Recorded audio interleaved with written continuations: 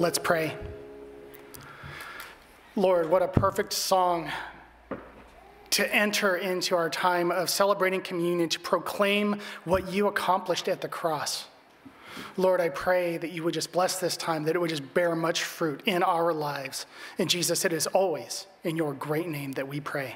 Amen.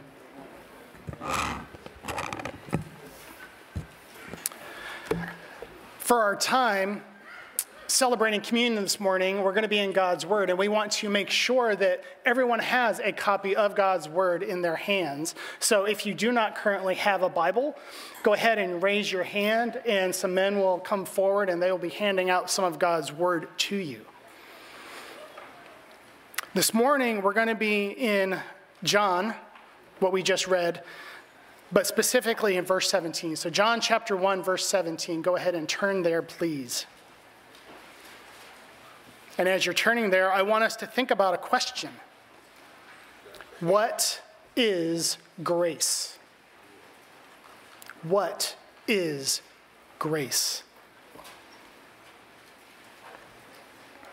A.W. Pink says this: divine grace is the sovereign and saving favor of God, exercised in bestowing blessings upon those who have no merit in them, and for which no compensation is demanded. Nay, more, it is the favor of God to those who not only have no positive deserts of their own, but also who are thoroughly ill-deserving and hell-deserving. It is completely unmerited and unsought, and is altogether unattracted by anything in or from or by the objects upon which it is bestowed. Grace cannot be bought, earned, nor won by the creature. If it could be, it would cease to be grace. When a thing is said to be of grace, we mean that the recipient has no claim upon it, that it was in no wise way due him. It comes to him as pure charity and, at first, unasked and undesired. The section of scripture that we already read this morning from the first chapter of John, verses 1 through 18, the Apostle John clearly details the glories of the incarnation, how the pre-existent and eternal God came to earth, where the Word became flesh and dwelt among us. And here, for our time in communion, we're going to further consider how Jesus came to earth for the purpose of going to the cross.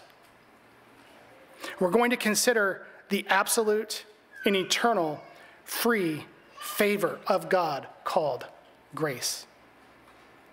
Please follow along as I read John chapter 1, verse 17.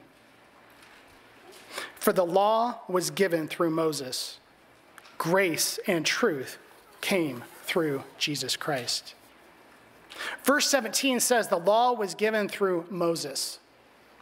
The Mosaic law is good and perfect and holy. But the law does not and cannot save. The law reveals our inability to keep the perfect standard of God's law.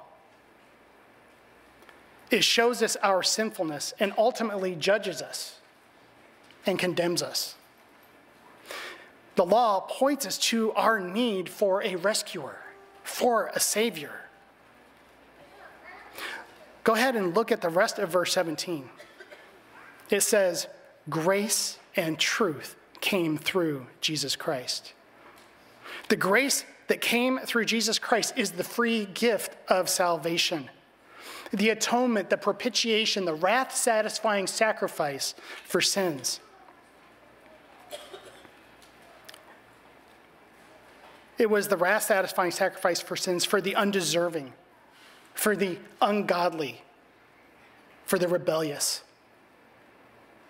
This salvation was accomplished when Jesus Christ went to the cross and suffered the wrath of his Father as a substitute in the place of sinners. He received the penalty for all those that place their faith and trust in him alone. Without grace, there is no salvation. Grace came through Jesus Christ. So that begs the question this morning, have you received the grace of God? Have you received the grace of God in salvation, or are you trying to do your own law keeping, producing your own works? This is the time in our service when we celebrate the Lord's Supper. This is the time that we get to remember corporately the death of the Lord Jesus Christ and the cross. And we get to proclaim his death until he returns. And to do this, we take a little piece of bread and we take a little cup of juice and we get to celebrate his body that was given and his blood that was shed at the cross. The Lord's Supper is only for believers, for those that have repented and believed in the Lord Jesus Christ for the forgiveness of their sins. So, if by your own admission you say that you're not a believer, then when the tray comes by, we simply ask that you would let it pass. This is meant to be a family time for those that are followers of Christ. We're excited that you're here. We're excited you get to hear these things, these truths. But you need to know this. You will be judged by God. You'll be judged by the perfect standard of God's law. And you will be found lacking. And you'll spend eternity suffering for your inability to perfectly keep his law. You need to be rescued. You need to be saved. And that's what Jesus Christ came to do by grace through faith. If you have any questions about what it means to be saved by grace through faith, come talk to me, any one of the other pastors, the person who brought you. We would love to tell you about how you can be saved by grace through faith. Believers, this morning I want you to consider the magnitude of the grace as detailed specifically in this section of Scripture that we already read this morning. This section of Scripture says that God, the pre-existent, eternal creator of all things, dwelt among us, came to earth, stepped into his own creation for the purpose of going to the cross. He did this so that he would rescue sinners that were unable to save themselves, to be their substitute, to do what they could not do, to do what only God could do. We deserve nothing good. We rightly deserve the absolute and eternal wrath of God for our sins. How wicked and sinful is our sin that the only solution is that God would step into his own creation and suffer and die at the hands of his own creatures.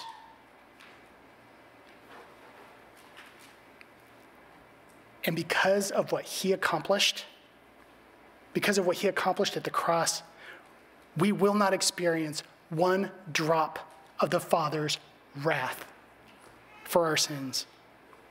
But instead, we get to be with him in heaven, and we get to see him face to face. What grace. What grace that came through Jesus Christ. What sovereign, absolute, and eternal grace. Believer, when your heart is prepared, please go ahead and take communion on your own.